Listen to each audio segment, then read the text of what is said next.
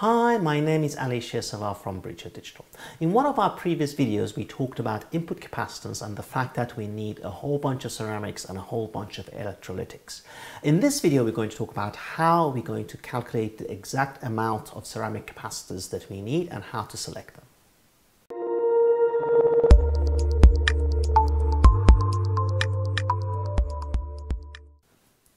So, as we mentioned in our previous video, you need a whole bunch of ceramic capacitors on the input of your power supply so that you can reduce the amount of ripple and high frequency noise. In order to work out exactly how much we need, let us consider the shape of the input current first. So if I go to the board, for simplicity, let us say that you've got a buck converter. The shape of the input current without any capacitance whatsoever would look probably something like this. Now, this would be my on period, T on. This would be my off period, T off. This is my switching frequency of 200 kilohertz. This is time. So if I have a switching frequency of 200 kilohertz, then from there to there will be around 5 microseconds. Now let us consider the input voltage. During the on period, the capacitors on my input are going to discharge because I'm delivering energy, and therefore I'm going to get a dip.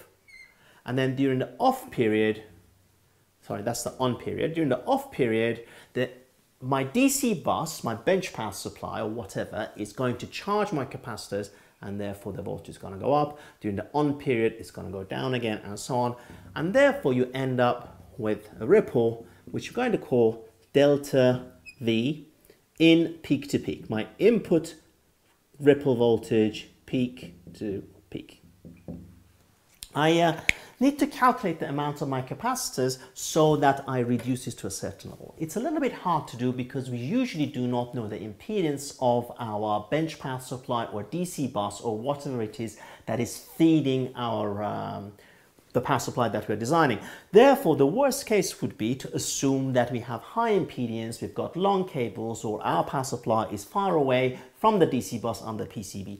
So under this condition, when we have got high impedance, the equation for a buck converter would boil down to being something like this. So delta in V in peak to peak, my peak to peak is approximately, this is very rough, approximately equal to I out times my steady state duty divided by switching frequency and C in. Now this one, we usually, at least for low voltage up to around 100 volts, limit to around 100 millivolts peak to peak, or 0.5% or 1% of the line voltage. I out, so you know this one, I out you know, D, your steady state duty you know, switching frequency you know, 200 kilohertz for example, and therefore you can calculate C in.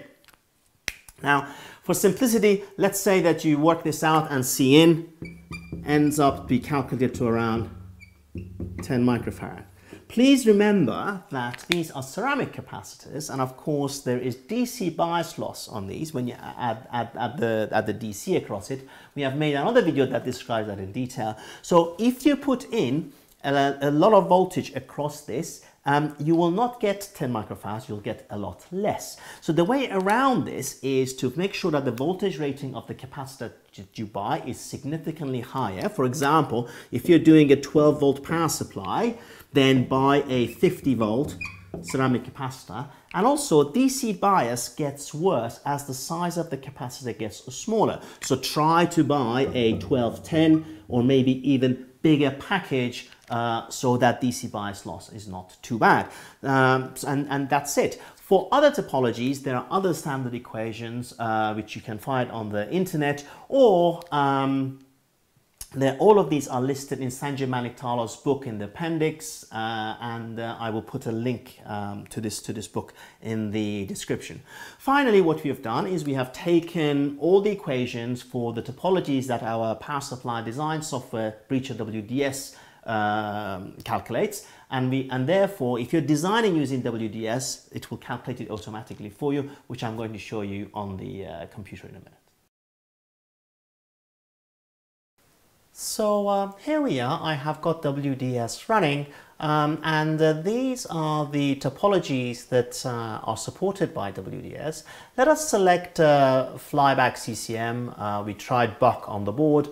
I will not go through the values of the input and output and so on. Let us leave those as default because these are all covered in different videos. What are we interested in this input capacitor tab? If I go to the input capacitor tab, you will see that WDS has already calculated the amount of ripple voltage that we're going to have based on 1% of the nominal input voltage, and that is going to be around 120 millivolts if we assume that we have got a high impedance source, which is our worst case scenario, as I mentioned earlier. Let us say that we want 100 millivolts, so if I reduce that to 0.85%, then I've got around 100 millivolts, which is what I want, and the calculated value of the ceramic capacitor is around 20 microfarad. However, please note that the voltage stress, the DC voltage across this capacitor is 14 volts. And therefore, we're going to take into account the DC bias loss. I would be inclined to buy, first of all, 3 times more than this, so 3 times 20 microfarad capacitors, and also in order to minimize the impact of the DC bias loss, I would buy a bigger package, 1210, and also a much higher voltage rating on the capacitor, perhaps 50 volts. So there we go, we have calculated the size of our ceramic capacitors, 3 times 20 microfarads, 50 volts, 1210 package.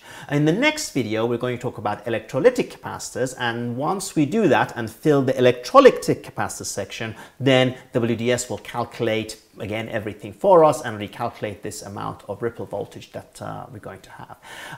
There is a link down in the description for a very good presentation which covers what we've talked about and much more, which you can download for free. The evaluation version of WDS is also available for download from the link in the description, and of course Mr. Maniktala's book where you will find the equations for the ripple for most of the topologies. I hope you have enjoyed the video, and I hope to see you in one of our workshops.